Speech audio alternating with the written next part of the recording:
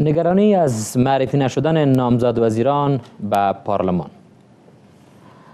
بیننده های عزیز، سلام بر شما و برنامه نگرش خوش آمدین. در آغاز توجه بکنین به گزارشی که در این مورد داریم، بعد برمیگردین به مهمانان ما. بیش از نیم کابینه حکومت در سرپرستی به سر میبرد و از فرجام این رسم خبری نیست. اما چرا؟ از عینک برخی قانونگذاران در مجلس، اختلاف بین سران حکومت و ناکارایی عامل تأخیر در معرفی نامزد وزیران است. چند علت موجود است که اینا وزیرا را نمیتونن معرفی کنند. یکی که اختلافات ذات البینی و داخلی خود حکومت و دوم خود یک پروسیجر خودساختی رئیس جمهور است. هرچند که وزارت دولت در امور پارلمانی میگوید سندهای نامزد وزیران را به مجلس سپرده، اما نمایندگان میگویند سندی از نامزد وزیران روی میزشان گذاشته نشده است. اداره که با سرپرستی های اداره میشه تقریبا تعطیل هست و یا کار به جای نمیرسه، اجراعات لازم صورت گرفته نمیتونه. اما پاسخ حکومت به انتقادهای مجلس نمایندگان: هیچ گونه اختلاف نظر موجود نیست. نامزد وزیران سرپرست وزارت خانه هستند. نامزدیشان اعلان شده و قرار است که در روزهای آینده به پارلمان غرض رای اعتماد معرفی شوند. ماها است که شمار زیاد از وزارت‌های حکومت در سرپرستی به سر میبرند.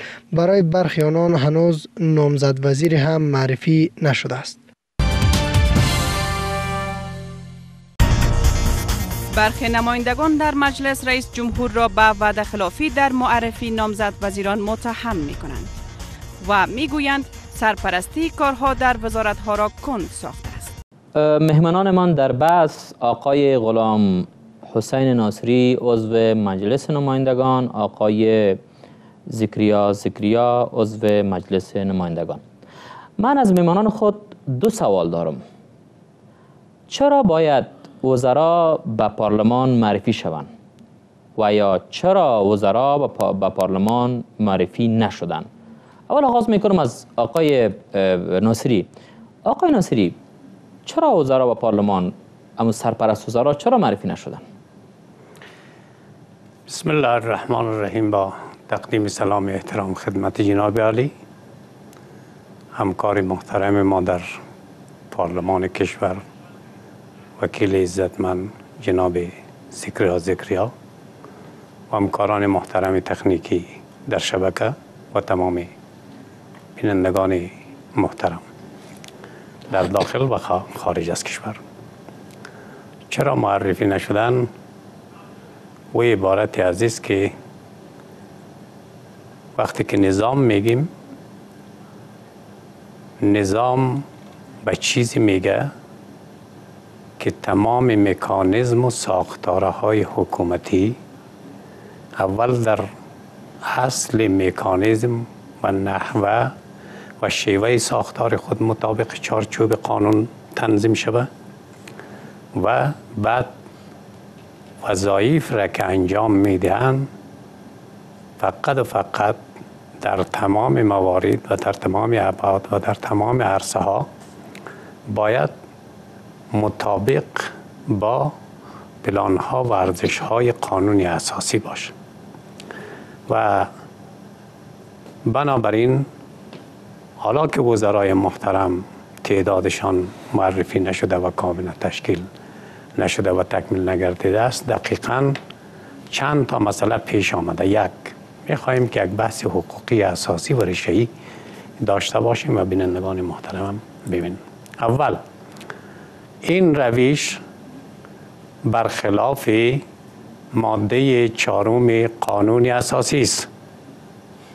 چرا؟ به علت از اینکه حاکمیت ملی در افغانستان که باید حکومت و نظام از حاکمیت ملی باید تمثیل شود و عمل نمایه، در افغانستان حاکمیت ملی متعلق به مردم افغانستان است.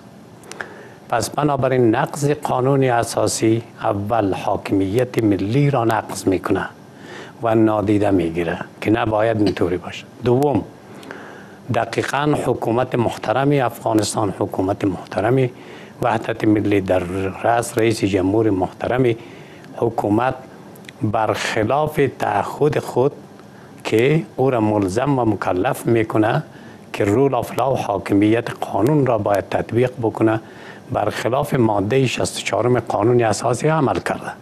چرا؟ به علت از اینکه اونجا جز تعهداتی که مطابق یعنی ماده 63 قانون اساسی را نقض کرده، همون حلف وفاداری که یاد میکنه، در حقیقت و خدا و پیغمبر اکرم و بعد میای تعهد میکنه که من از حاکمیت قانون، از حاکمیت و از اجرای ساختن قانون اساسی چی به اصطلاح دفاع میکنه و سرمنشه عمل خود و به عنوان به اصطلاح دستور و خط مشی تمام پالیسی های نظام حکومت در دستش من قرار دارم او را عمل میکنیم. در قدم سوم دقیقاً این عملکرد ناشایست و غیر حقوقی و اخلاقی و غیر به اصطلاح ملی و حکومت محترم افغانستان در رأسش رئیس جمهور محترم افغانستان برخلاف ماده های 71 تا 78 قانون اساسی است. به این بیان که دقیقاً قانون اساسی حکومت را تعریف میکنه در ماده 71 خود، میگه حکومت متشکل از وزرایی است که تحت ریاست رئیس جمهور ایفای وظیفه می نمایند. بسیار پوزش میخوایم آقای ناصری. مردم کارشناسا باورشان است که شما هم در موقف قانون قرار ندارین. سالایتان 3 سال تمام میگذره، شما هم دارین نقض قانون انجام میتین. ای که داخل پارلمان چی میگذره ما سرش نمیم، ولی ای که شما عملا قانون اساسی رو نقض میکنین، پس چطور بالای حکومت انگشت انتقاد میگذارین؟ دقیقاً بسیار موضوع خوبی اشاره کردین، تشکر. از یک طرف میگیم این درست است، از یک طرف میگیم نادرست است. این شیوه کاری که فعلا پارلمان کشور بولسی جرگه و به اصطلاح اتاق نماینده های مردم در یک شیوه کاری قرار گرفته که نباید قرار می گرفت. اگر در اختیار خودش می بودی و به اختیار خود مرتکب این شیوه از کاری می شد 100% مقصر بود. این گپ درست است.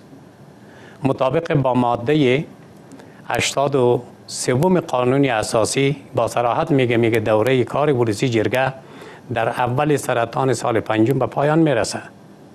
باز دقیقاً این ادبیات که اونجا به کار رفته یک نگریش داشته کسایی که قانون را نوشته کرده، میگه دوره کار بولسی جرگه در اول سرطان سال 5 بعد از اعلان نتایج انتخابات به پایان میرسه.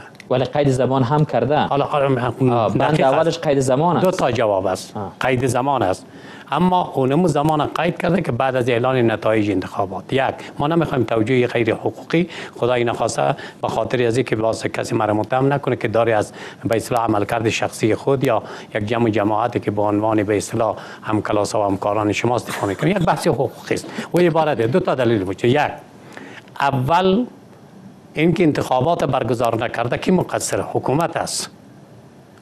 ولی در کنارش به اصطلاح پارلمان کشور باید صدای خود بلند بکنه. نماینده های مردم که بارها و بار شما به عنوان مدیای زنده افغانستان الحمدلله نظارت کردین و بارها و در همین روزها و ایام هم که کمترین روزی باشه که فرضاً در بحث های آزاد موضوع انتخابات وکلا در پارلمان کشور را مطرح نکنه. این یک بحث دوم، دقیقاً ما استدلال میکنم به ماده 79 قانون اساسی. ببین وقتی که ما صحبت حقوقی و قانونی میکنیم تمام موارد در کنار همدیگر باید جمع بندی بکنیم. بله. اگر ما این شیوه به اصطلاح بحث حقوقی همینه که هر ماده به اصطلاح مفسر یک ماده دیگر قرار میگیره. هر حکمی که در یک جا بیان شده در جای دیگر ممکن او به اصطلاح کلی باشه، در جای دیگر اون موارد جزئی از اون تفصیل داده بشه. مثلا در ماده 79 قانون اساسی با صراحت قانون اساسی میگه راجع به صادر کردن فرامین یا ترتیب کردن فرامین تقنینی اونجا یک قید داره. میگه چند تا قید داره. یک میگه در حالت تعطیلی بولسی جرگه در صورت ضرورت عاجل با استثنای امور مالی و بودجه. ما میایم سر اینمی بحث. انتخابات برگزار نشد، نه تنها نتایج اعلان نشد که برگزار نشد، متاسفانه مقصری اصل حکومت است. متوجه شدی؟ از طرف دیگه بر مبنای فلسفه تفکیک قوا شما نمیتوانین در افغانستان قوه مجریه باشه، قوه قضاییه باشه، قوه مقننه نباشه. چرا؟ به علت از اینکه با تمامی از امو 22 تا صلاحیتی که مطابق امیر اجازه یک جمله با تمامی از امی اوصاف و صلاحیت هایی که ما مطابق با ماده 64 قانون اساسی برای جمهوری مردم با چیز دیگر میگن. من میخوام بالاخره نمیتونه که آقای ناصری این رو هم با شما شریک بکنم. دوباره برمیگردیم به بحث ما. آقای ذکریا هم بپرسم. آقای ذکریا، شما شکایت دارین یا معمولا دولت و حکومت مورد انتقاد قرار میتین که حکومت چرا باید نامزد وزیران خود معرفی نکردن؟ نقص در کجاست؟ یا او اعتبار که بروسی جرگه داره و پارلمان داره نمیتونه پیش حکومت بسیار جدی نمیگیره بحث مورد پارلمان؟ چطور؟ بسم الله الرحمن الرحیم. بار سلام به شما جناب همکار گرامی وکیل صاحب ناصری و بیننده تلویزیون آریانا. ببینین، حاکمیت حق مردم افغانستان است. هر تشویشی که زعامت افغانستان داره او تشویش خودش است، اما حاکمیت مال یک شخص نیست و در حاکمیتی که مردم چشم به او دوخته یک سیستم است که او سیستم باید کابینه باشه، در راستش رئیس جمهور باشه. کابینه از مردم است که به وسیله نماینده های مردم انتخاب میشه. وزیر نوکر رئیس جمهور نیست، بلکه وزیر به وسیله آرا توسط مردم استخدام شده به این کار. یا عهدهدار این یک تعهد بزرگ، یک پست بزرگ به وسیله اراده مردم شده که او را ممثلش نماینده های مردم است در مجلس. و هر کسی که این غلط تعریف و تعبیر میکنه حاکمیت مردم شناسایی نکرده، حق مردم نشناخته. اصطلاح بزرگ سیاسی موجود است که میگه حکومت ساختن آسان است اما دولت ملت ساختن کار دشوار.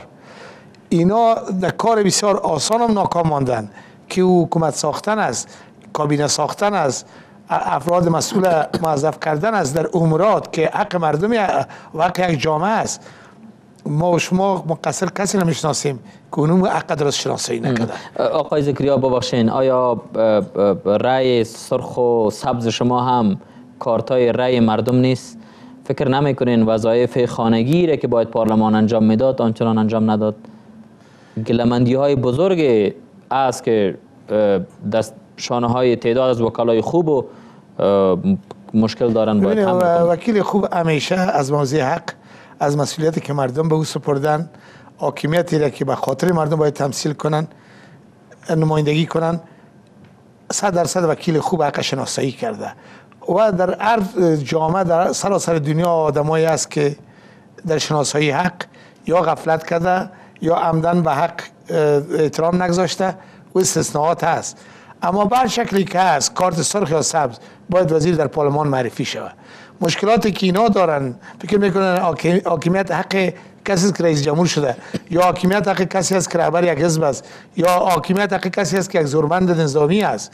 اینا با این تصور حق کلان مردم فراموش کرد. بله، فکرم که نمیکنن، عملا نشان دادن.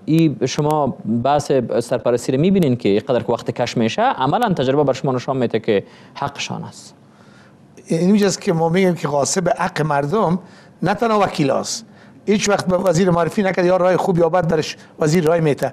کسی که حاکمیت مال شخصی خود میسازه مقصر روز و این حق نداره که کابینه را بدون وزیر بانه، بدون انسان مسئول بانه. به خاطر اینکه حاکمیت حق مردم است، مردم میخواد کسی که مسئول است به وسیله نماینده‌اش تعیین شود. این باید کسایی که دیگه را غفلت کرد از مردم معذرت بخواه. این گناه پارلمان نیست. یعنی میگن گناه رئیس جمهور است؟ مطلقاً گناه رئیس جمهور است. کسایی که مداخله سیاسی میکنه گناهش است. کسی که از ابزار زور کار میگیره گناهش است. کسی که حلقه در اطراف رئیس جمهور ساخته و فیلتر غلط میکنه یا فیلتر به میل خود میکنه گناهگار اونها هستند که وضعیت خراب کردن. بسیار تشکر. بیننده های عزیز، یک وقفه کوتاه داریم، بعد وقفه برمیگردیم.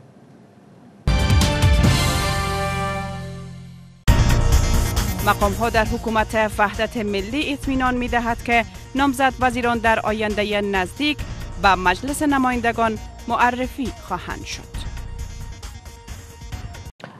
دوباره خوش آمدین. آقای ناصری، شما در صحبتاتون گفتین که نمیشه که پارلمان به تعلیق در آورد، چون اگر قوای سیگانه هست باید پارلمان باشه.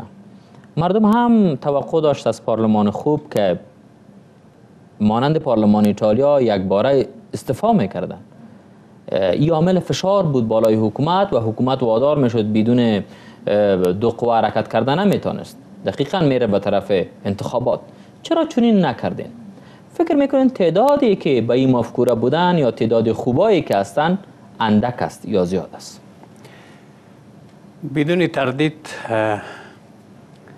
منصفانه وقتی که بخوای صحبت کنی در پارلمان کنونی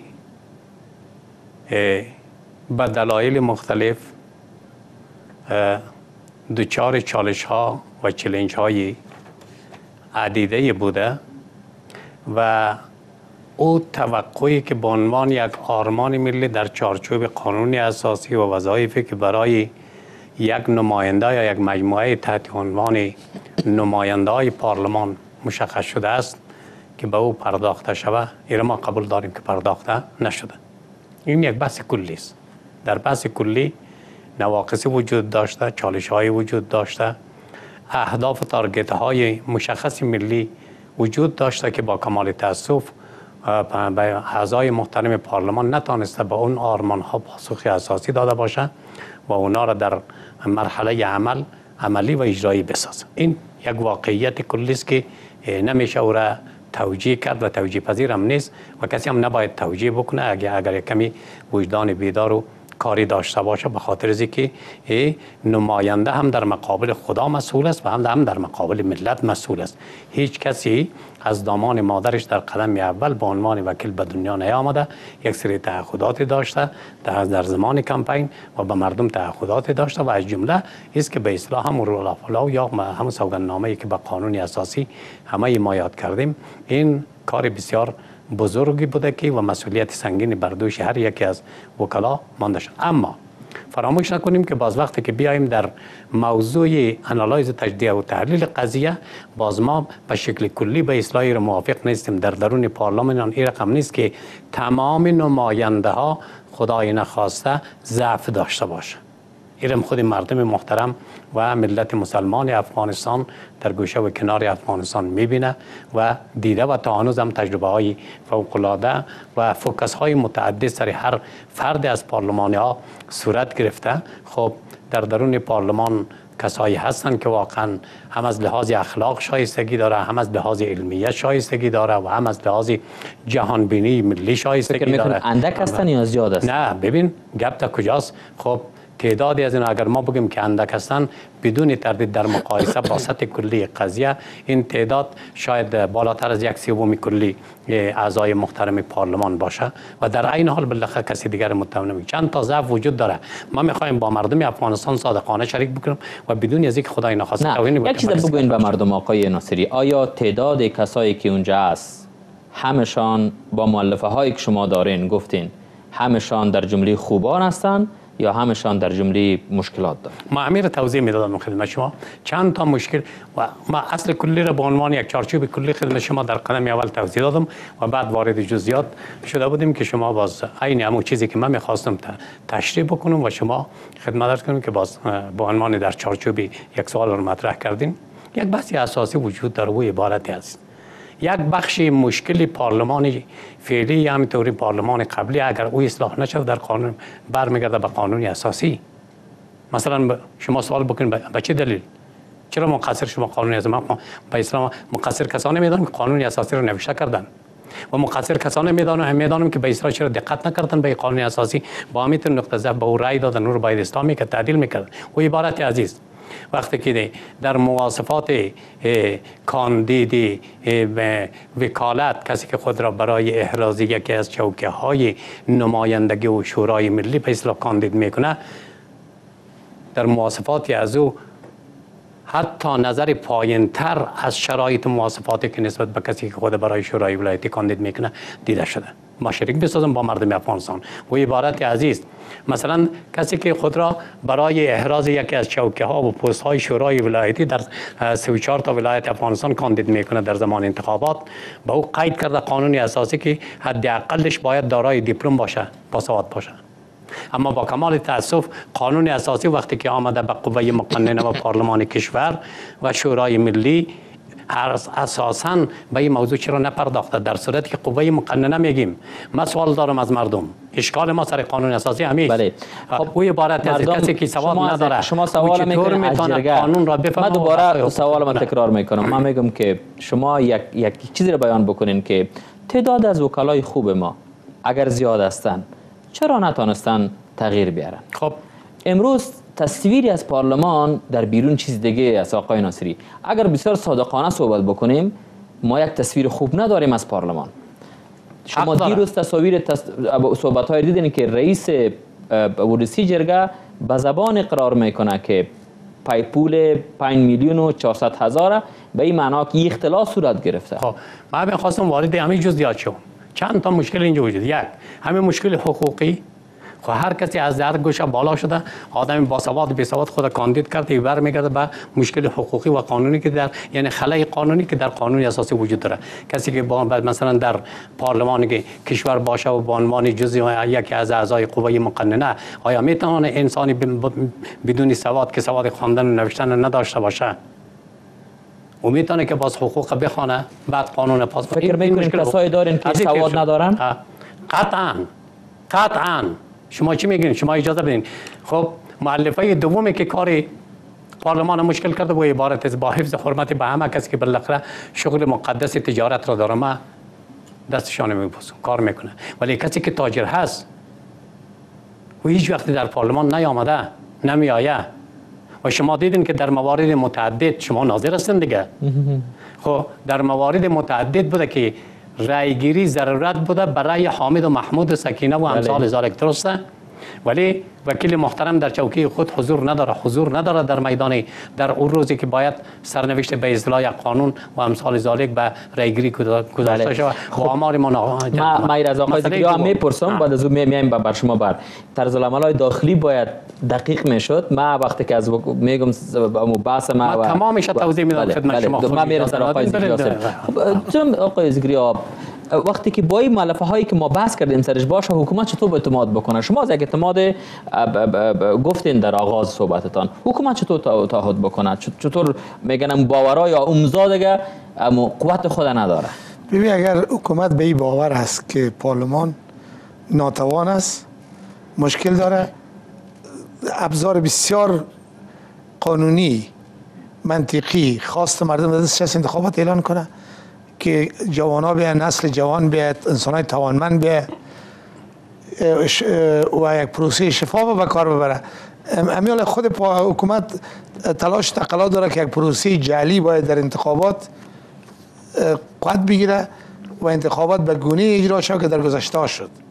یک سبب شما با صراحت میگم، تا که انتخابات افغانستان اصلاح نشه و نماینده واقعی مردم در پارلمان و نماینده واقعی مردم در ارگ را پیدا نکنه، دیگر فساد نابود نمیشه.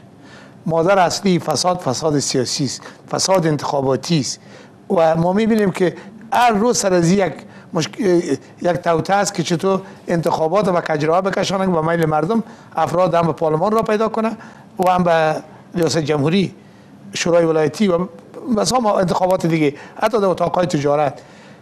مشکل اصلی ملت افغانستان برمیخیز از مادر فساد که انتخابات نامشروع افغانستان است. باید از یک جای شروع میکردیم. من سوال خود از آقای ناصری پرسیدم که شما از یک جای باید شروع کنین. مثلا تعداد آدمای خوب در پارلمان دارین، اگر تعداد آدمای خوب زیاده هستن چرا تغییر ندادن؟ اگر نه بر تعقیب هم کارهایی که دیگران میکنن روان هستن. ببینید ما شما میدیا در افغانستان نقش بسیار بزرگی رو بازی کردید. واقعا در تغییر جامعه ملت افغانستان و تاریخ از شما سپاسگزاری خواهد کرد. اما در بین شما کسایی هست که اونا واقعیت رو نشر نمیکنه. تلویزیون طلوع در روزی که رایگیری شد، کسایی که طرفدار انتخابات بود که با وقت انتخابات شود کارتای سبز ولا کردن، کارتای ازیار تغییر رنگ دادن که تعدادشان کم نشان بده. یعنی در هر جا آدمای خوب و بد است. در میدیای شما دست درازی میشه. باز کسات در تلویزیون شما یک وکیل کارتش سبز است، در تلویزیون طلوع کارتش رنگش سفید است. خب او چرا گفت اشتباه کردیم تغییر مغرضانه دست میزنن. در چیز در جا آدمای خوب و بد است. و وکیل ما داریم که نمیخواد بره در پای انتخابات. در پای انتخابات برس $1,000,000 مصرف میشه که پس در چوکی بشینه. اگه او برای 3 سال دیگه مفت در چوکی شده، مگم سر زور مار گزیده که برای خودش اصرار کنه که من از چوکی بکش.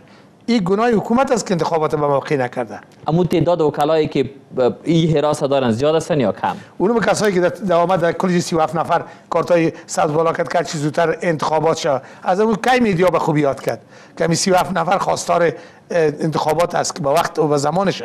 ما آدمایی داشتیم که شما دیدید، میدیا دید که آدم‌ها بود چیغ زدن که ما نیست که وکیل‌ها انتخابات نمیخواه، یک تعداد کمپاین میکنن. ما بار از 37 نفر خواستن اندک از دیگه، شاید همین 50-60 نفر بود کارتای بیساری چرنگش تغییر دادن. خب هر ترتیب بار ما خود هر 2 هفته میگم که انتخابات باید شود، حق مردم احترام شود، حاکمیت حق مردم است، نماینده واقعی مردم بیایه. اول کسایی که سنش 60 بوده 67 ساله شده، خسته شده، 70 بود 77 ساله شده، باید نسل جوان بیایه، باید انتخابات شود. بسیار ملاحظات موجود است که ما طرفدار انتخابات بودیم. اردوی ما کسایی هستیم که ما انتخابات هر زمانی باشه، اما کمبود از طرف حکومت است. ممنونتان. و نبود از این به کشور ضرر داره. یک بخش از خب شما معامل فشار بودین، باید فشارهای وارد میکردین. اگر 37 نفر همزمان فشار وارد میکرد نتیجه میگرفت. 37 نفر استعفا میداد، بازم استعفا رای دیگه باید انتخاب میشد. یعنی فریاد زدن، اعتراض کردن، شکایت کردن، خواستار شدن، گفتم ما انتخابات میخوایم. بسیار تشکر. برمیگردیم که نمیخواستن. یک وقفه کوتاه داریم، باز وقفه برمیگردیم.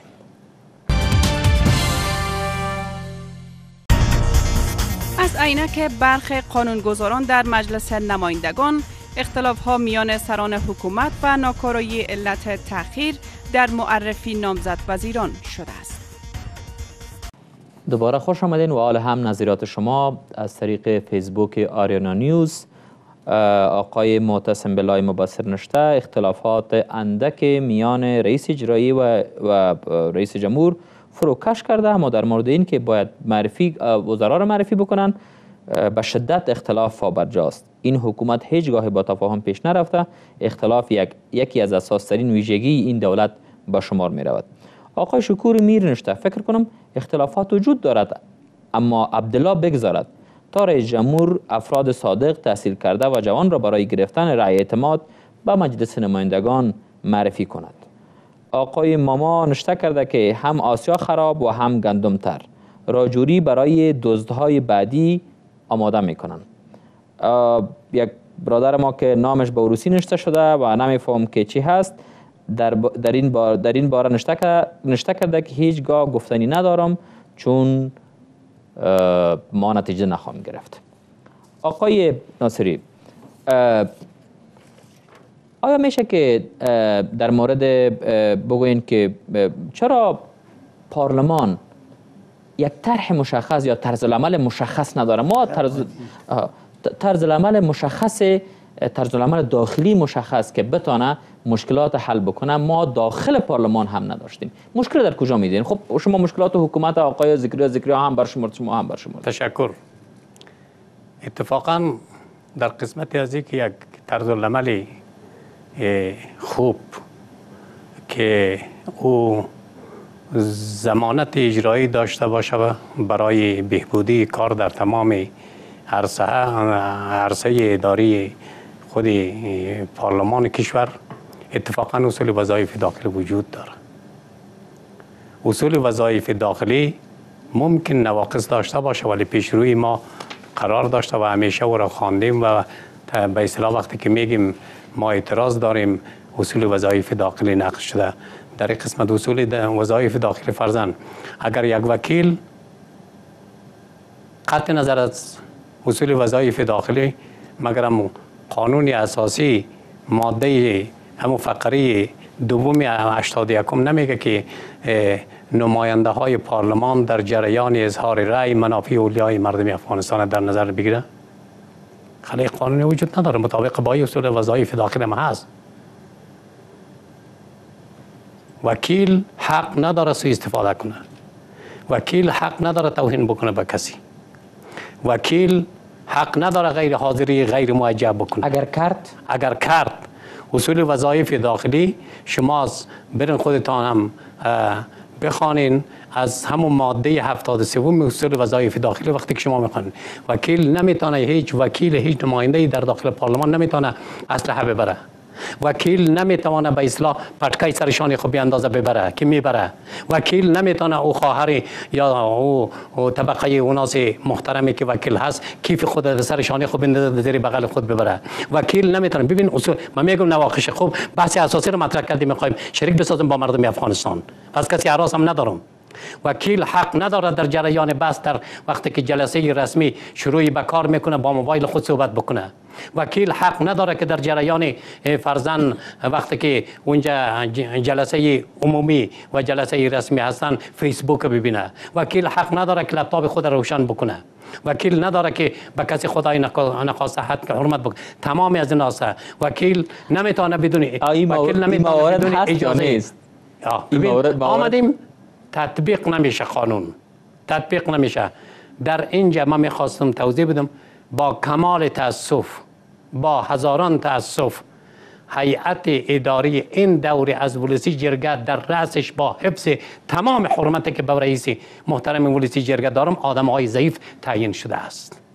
پس بنابراین مدیر یک کارخانه، مدیر یک جمع، مدیر یک مکتب، مدیر یک خانواده قطع نظر از پارلمان افغانستان وقتی که ضعیف باشه چی میتونه به اصطلاح اینجاست که دستهای و کسی که میتونه قانون را مو به مو باید اجرایی بسازه و عبارت از کسی که اونجا نشسته به عنوان رئیس محترم ولسی جرگه و کسی که به عنوان معاون محترم ولسی جرگه، معاون اول و معاون دوم و همینطوری منشی و نایب منشی.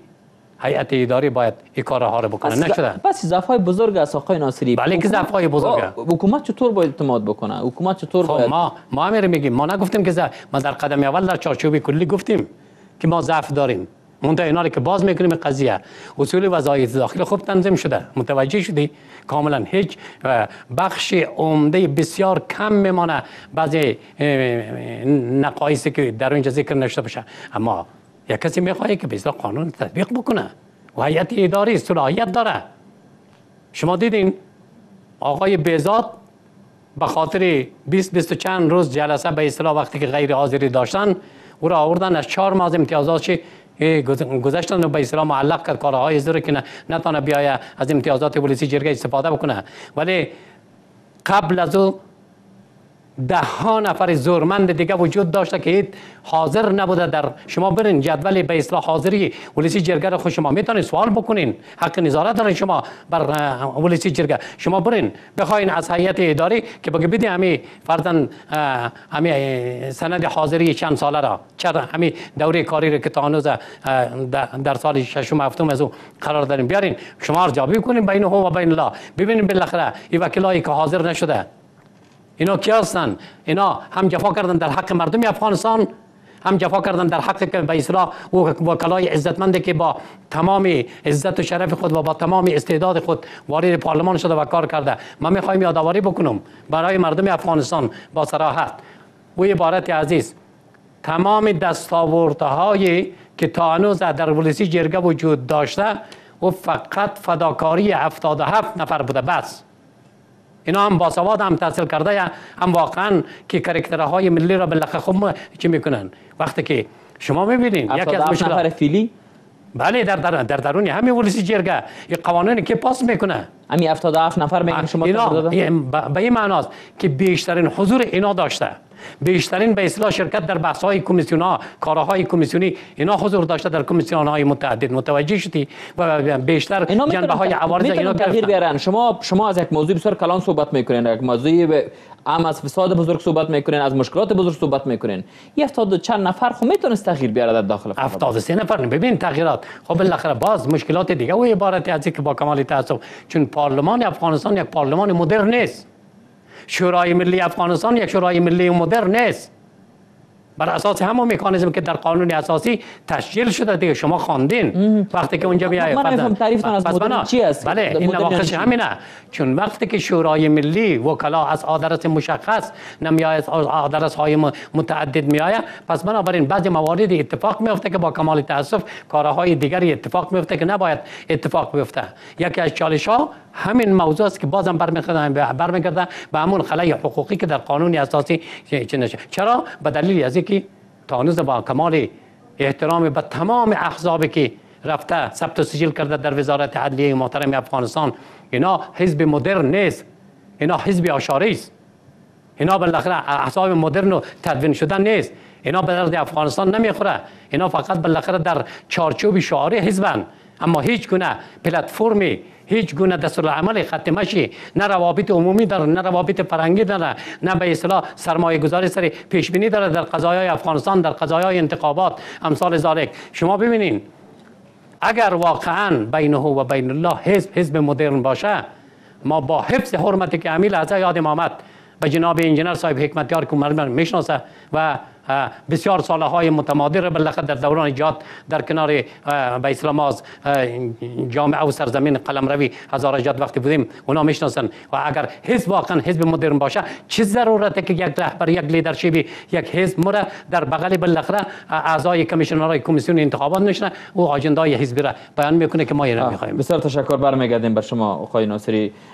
بحث خلای قانونی، آیا خلای قانونی باعث شده که کمکاری در پارلمان ایجاد شود؟ ذکریا خب مشکلات هست وقتی که یک کشور از پروسه جنگ بیرون میشه و قانونگذاری میکنه، مشکلات هست و قانون یک پدیده بسیار پویا و متحرک است که نظر به تغییر در مؤلفه‌های اقتصادی و اجتماعی و رشد و تکامل خود جامعه باز تغییر میخوره و به می خاطر هم است که در قانون تعدیل موجود است. او بخشی از قانون که مشکل داره، نظر به تحولاتی در جامعه اتفاق میفته، بینش های جدید به وجود میاد، باید تعدیل شود، روی از این کار شود. حتمی قانون اساسی مشکلات خود داره چون در یک زمان بسیار کوتاه ساخته شده، اما باز هم بهترین قانونی است که در منطقه ما داریم. زحمت زیاد کشیدن سرش، یک مقدار مشکلات خود داره و مشکلات نسل‌های بعدی حلش میکند، در پروسه تعدیل اصلاح میشه. مثلا تعلیق از نظر قانون و ای که نماینده را مردم رای داده در مجلس روان کرده، تعلیق موقت ممکن است، اما تعلیق یک دوره خلاف است، خلاف اصول است، خلاف قانون است، به خاطر که اینجا تناقض بین نصاب و تعلیق یک مسئله بسیار باید دقت شود. وقتی که ما 20 نفر تعلیق کردیم برای یک دوره، آیا ما از 238 نفر حساب میکنیم یا این 20 نفر که شیده از 218 نفر شمار میکنیم که ما رای اکثریت از روی از ارزیابی کنیم که 50 جمعه که ما چند میشه؟ اینجا ما مشکل داریم. وقتی که تعلیق کردیم او را ما اخراج نکردیم از پارلمان. مشکل در خود طرز العمل است. میگم طرز العمل است، او را ما اخراج نکردیم، به خاطر حق اخراج ما نداریم. او را مردم نماینده ساخته، برای مردم آمده و هیچ کس نمیتونه بیرون کنه. اما زمانی که ما تعلیق دائمی میتیم، در جریان رایگیری نصاب و کدام حساب میکنیم. اگر 238 ما حساب میکنیم و 20 نفر ما تعلیق کردیم، در حقیقت 228 نفر داریم. باید چیز ما 50 جمعه که ما تغییر کنه که بسیاری موارد نمیره نمیتونن که با کدام اصول حرکت کنه، مشکل بار میره. امی که به ازاز چند نفر کشیدن، ما بار شکایت کردم، صدای خود بلند کردم که شما این مسئله نصاب در نظر نگرفته و نصاب بر اصل رای مردم، کسایی که در پارلمان آمده مشخص شده. وقتی که تو میکشی از رای دادن محروم کردی، نصاب چرا تغییر نمیتی؟ مشکلات ما داریم در بسیاری جاها در عملی کردن حصول وظایف داخلی، در مسائل قانون. این گپا مشکل در هر جای هست، اما قانون اساسی افغانستان در کل یک قانونی است که شاید هم کسایی که قانون گذاری کردن بسیار مطالعات هم، اما مردم میگن مشکلات پارلمان زیاد است. پارلمانی که باید عامل فشار بالای حکومت باشه، در داخل خود مشکل زیاد داره، مضاعف داره. پس چطور میتونه که در بحث قانونگذاری اقدام کنه؟ مشکل داخل پارلمان و حکومت ایجاد کرده. وقتی که ما میخوایم هیئت اداری خود تعیین کنیم، چند نفر داوطلبانه درگ میره، از بین از 3 نفر میاد که ما داوطلب هستم، که من رئیس هیئت اداری میشم. ما میخوایم انتخابات ما پارلمانی باشه نه ارگی. وقتی که رویه باشه واضح است که پارلمان خود حکومت مداخله کرده، خرابش ساخته. اما این ده ها مرتبه برگ رفته، خودش به زبان ادعا کرده، اعتراف کرده داخل تالار که ما پول از ارگ گرفتیم. کسی دیگه از رفت آمد میکنه. امیال افرادی هست که کارتای خاص داره میتونه داخل ارگ بره به. مگر فرق بین وکیل است؟ چرا یک تعداد میره یک تعداد رفتن نمیتونه بره؟ چرا کار دادی؟ این نشان میده که در امور استقلالیت پارلمان زیر سوال است. باز نمیتونم تعداد وکلایی که شما نام گرفتین تصمیم بگیرن در مسائل تصمیم چی کده میتونه تعلیقش میکنه و سر صدا و ماجرا خلق میکنه. اگه تعلیق دایی میکنی نقض چیز میشه، اصول میشه. مشکلات چی کده میتونه پارلمان بگیره. تشکر. بیننده های عزیز، یک وقفه کوتاه داریم، بعد وقفه برمیگردیم.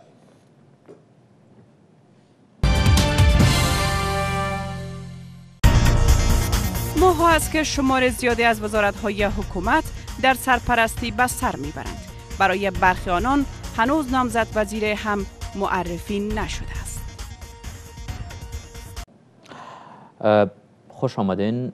آقای ناصری، شما راه حل در چی میبینین؟ از کجا باید شروع بکنیم؟ خب آل به داری دیگه میریم و اگر در سال آینده، در سال 2018 انتخابات برگزار نشه، چی باید کرد؟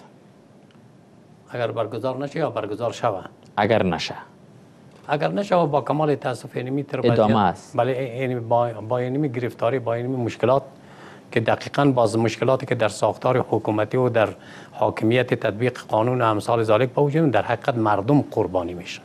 متوجه شدین؟ و مردم افغانستان توجه بکنه که قربانی هستی مردم افغانستان است. بله. خب نه کسایی که در داخل پارلمان نشستن، نه کسایی که در کابینه میشینن. کسایی که نامزد وزیر هستن، اما اصل آن نامزد وزیر در قانون تشریح شده و خود سرپرست وزیر که است. بله. ما سرپرست وزرایی داریم که 1.5 سال میگذره که سرپرست وزیر هستن. راه حل به چی است؟ خب یا هیچ به پارلمان معرفی نشن، خود رئیس جمهور اعلان بکنن که وزیر است. اساساً شما ببینید از اول قانون اساسی تا آخرین ماده قانون اساسی که عبارت از 162 ماده 162 باشه، هیچ موضوع سرپرستی وجود نداره. وقتی که حاکمیت قانون بر هم خورد، مافوق قانون تصمیم گرفته شد و قانون زیر پا شد، در پیش ملت افغانستان و در مقابل حاکمیت ملی چند تا مؤلفه و چند تا عنوان که مسئول یک از یک حال خارج نیست. یا وزارت وزیر داره یا نداره؟ اگر نداره معاون داره.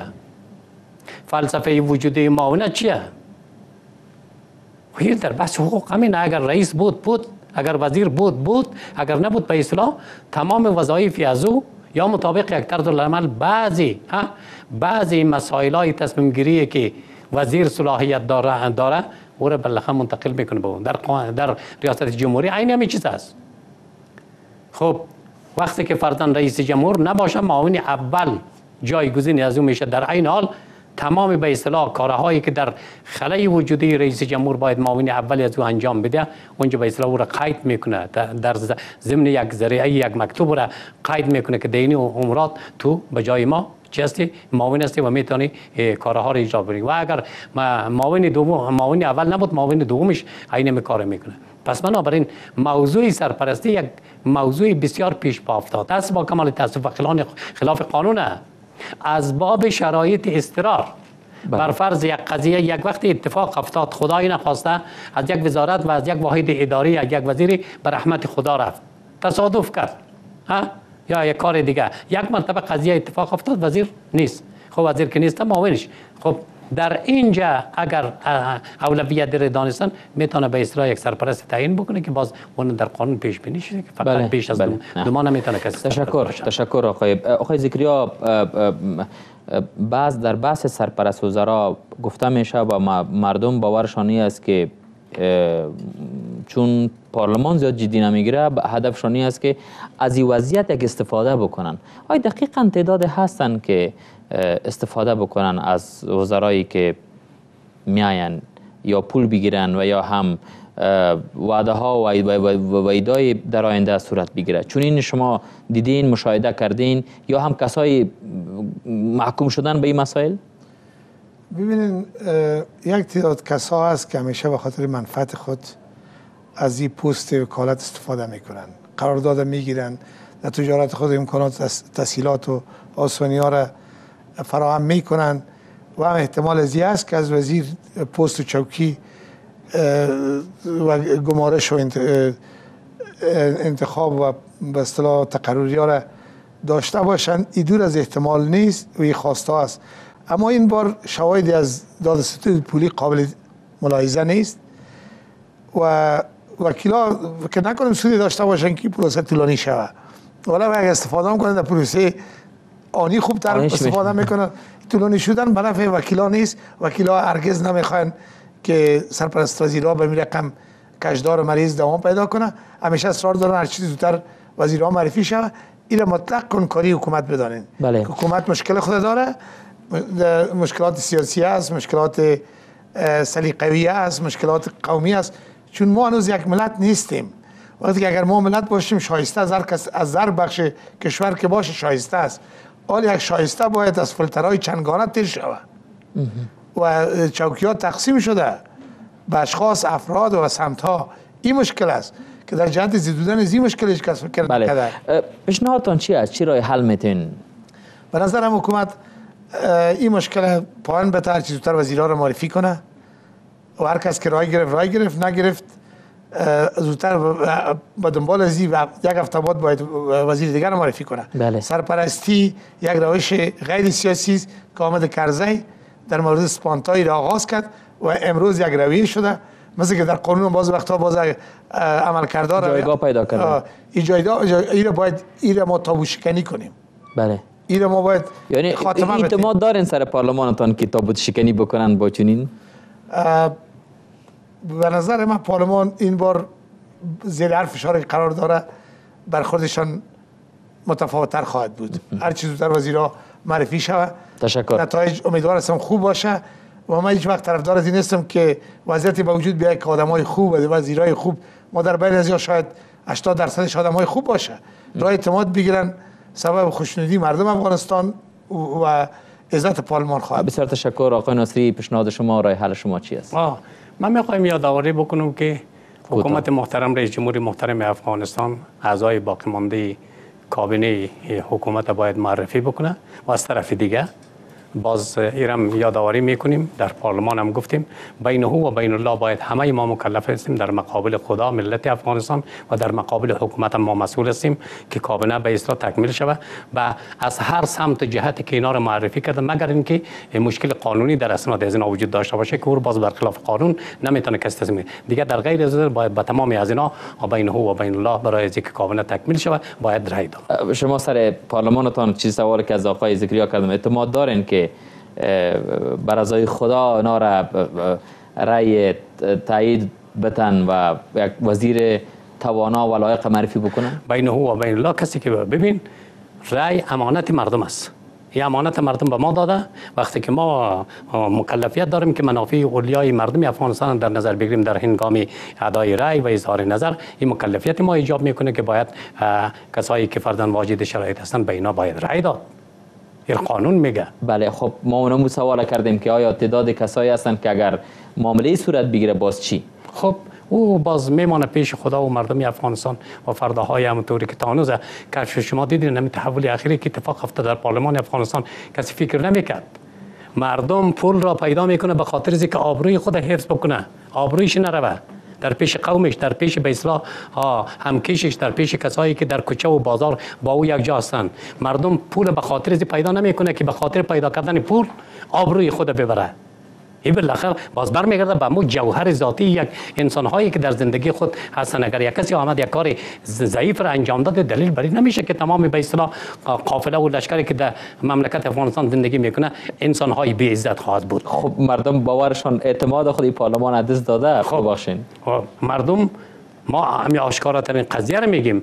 ما از این وضعیتی که پیش آمد اول از مردم افغانستان جدا معذرت میخوام، به عنوان